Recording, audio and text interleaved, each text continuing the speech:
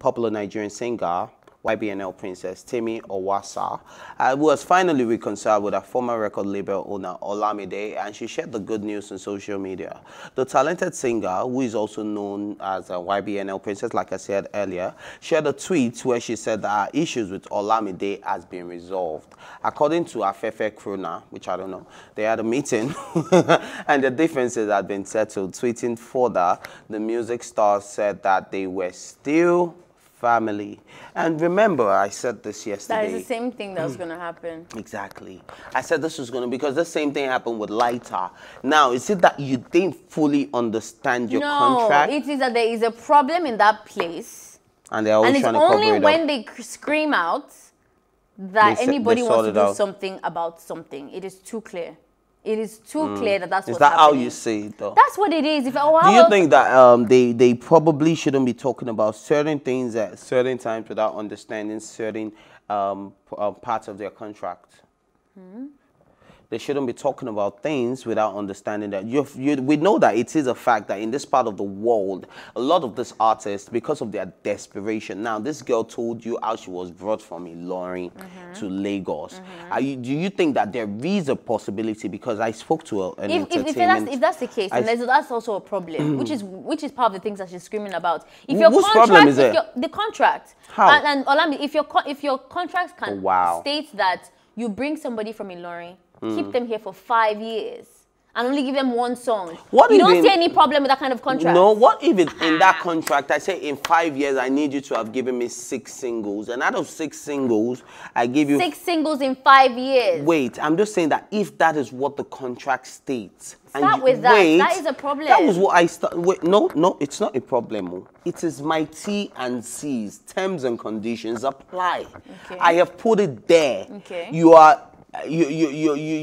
went to school. Okay. You can read. You can get a lawyer. You read it, and you still went ahead to sign it. Wait, it's my contract.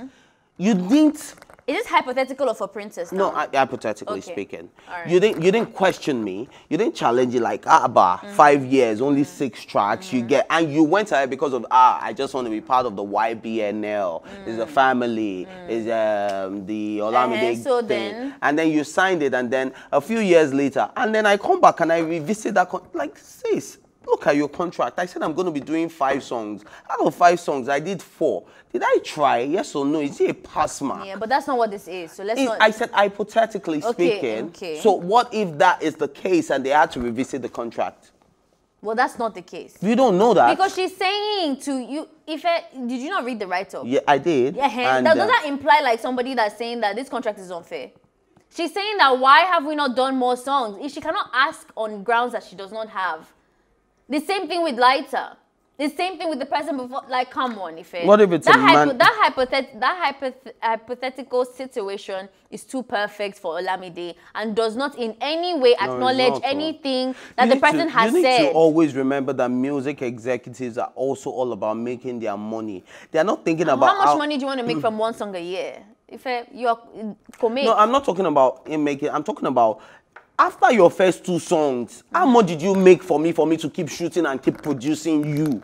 That's another thing people need to understand. That if after 2 years of being with you, you have not been able to give me anything that's bringing anything to the table. You cannot feel that way from 4 songs in 5 years. Are you kidding? Really? Yes, when there are people who drop one song and you just knew that, man, this guy is a mega superstar. Look at Fireboy.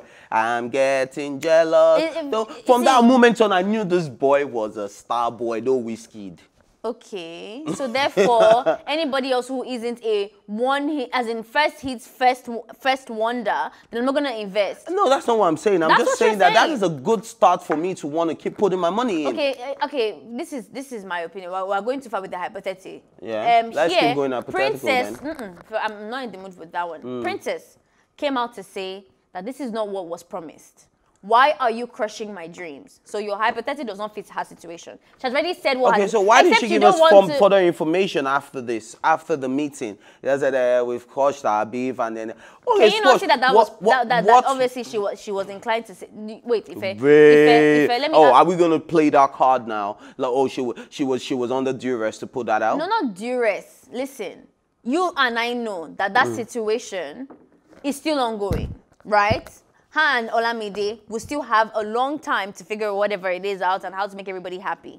So she's tweeting that. That's for formalities. To say it's been resolved because she has not produced a song. So it has not technically been resolved. There's still a future ahead for both of them to work together. And I'm guessing the resolve is that they are willing to work together going forward. So all parties are going to be happy. That's what that means. So don't act like her tweet is saying full stop, the story, and the wahala has finished. That's not what she's saying. Well, we'll have to find that out because... You cannot... so are you telling me that you don't see that there is a problem with the way he works and that's why his artist keeps coming out to cry for help? This is the second person who's come out. And that's not enough. It's not enough. Okay. And why? Why do I say it's not enough? Even Adekunle Gold, who is doing very well for himself now, or Lil Kesh, who is still doing very well for himself, or who else came out from, what's it called, YBNL? Who else came out from YBNL? Oh, please help me out here. There are like 3 that are really doing very... You mentioned 3 already, so... Adekunle Gold, Lil Kesh, and who else? Fireboy. No, okay, we can throw in Fireboy. If those 3 are actually still doing well, and all the other ones, and 2 people came out, and one of them was a was a management deal, and he came out, and he also came out to apologize to Olamide. And now this other one that we don't even know the terms of our contract. Now remember, during Lighter's case, Olamide reacted. He granted an interview. He explained that this guy is not my artist. I am only running a management company where he is signed to, as it's just a management capacity. He's not like he's my full-on artist. Yeah, we understand so that. Until that comes out, I'm so sorry. No. Yeah, I think maybe you're missing my point. I'm not saying that what's it called, Olamide is the evil king of the jungle in just think it's a contract. YBNL. I'm saying that you cannot remove all responsibility and say that and take it off Olamide and put it just on the artist. Because even with that interview, you cannot tell me that was communicated to Lighter properly and he will have come out to do what he did. Well, so in my opinion, and what I know about the music industry, which I'm quite invested in, at least since I've been in this country, when you sign someone, it is a lot of work. And I'm pretty sure, I am pretty sure when you were signing those people, you were telling them how much you've got them and that, we'll just do this thing together. It's a vibe. We've got you, family. And I know YBNL has that, like, family vibe as well. For you to bring somebody all the way from Ilorin to Lagos, you're quite committed. Nobody does that. You don't do that for just every single person you have a management contract with. You could have managed somebody. So when you get to Lagos and you start doing your own thing, what am I supposed to do? When you do all of that, you have to be invested in that. And the thing is a lot of work. You have to keep in communication with them. Artists, even when you are giving them the right vibes, they're still complaining because nobody can love your passion like the way you do. So they always have a problem with that. You have to keep in touch. And when you now start to have more than 1 or 2 or 3 artists, it gets a lot heavier. For me, I'm not going to dismiss both people coming out, especially the ones who need the help, not the Olamides and not the Adekunles and the Fireboys. Because those ones are already. Don't look at Adekunle Go from where he is right now. Look at it from where it started from. Right. He didn't start with YBNL, did he? Yes, he did, sis. He started with YBNL. Yes. Oh, okay. That's where it started. Adekunle Go was a swagless guy. No disrespect. No swag. But I feel like he started before. He was indie and had boy.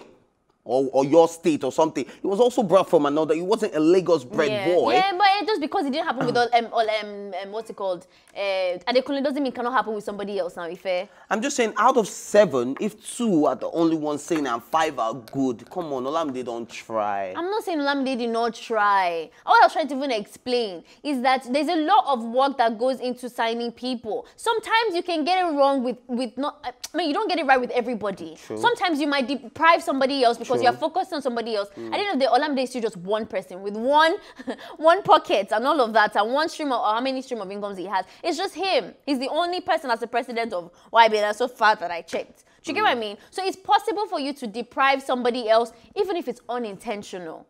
And it seems like getting them to social media and crying out is when he's now like, okay. He now tells them the thing they need to hear to calm them down and all of that. That doesn't mean that he's a bad person. I'm not going to put him in the same category as Judo Koye, for example, which that one was like extremely wild and all of that. There was abuse and there was exploitation. This one just seems like they are neglected because he has a lot on his plate. That's all I'm saying.